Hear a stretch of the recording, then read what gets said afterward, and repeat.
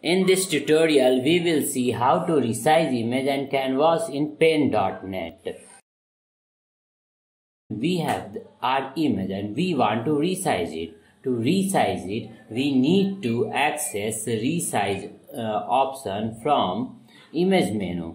So from the image menu, we can take resize and we can change it by absolute size or percentage. So here we change the percentage and the image will get resized. To zoom out or zoom in, we can use Ctrl plus mouse wheel. We can see how the image is resized and we can adjust our view. After that, if we want to change the background of the image, I mean that canvas size on which image is drawn, we can do so from image menu and by canvas size.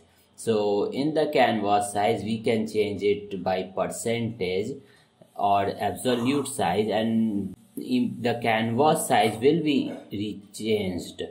Now we can adjust from which point resizing will be done by changing its anchor.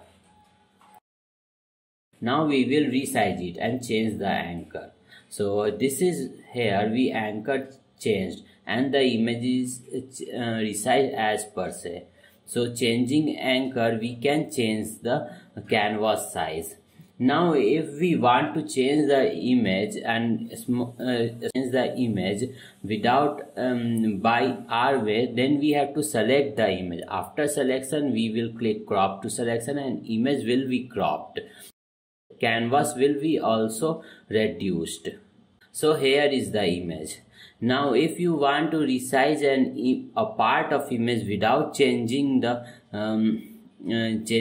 canvas or image, we can do using select plus move tool.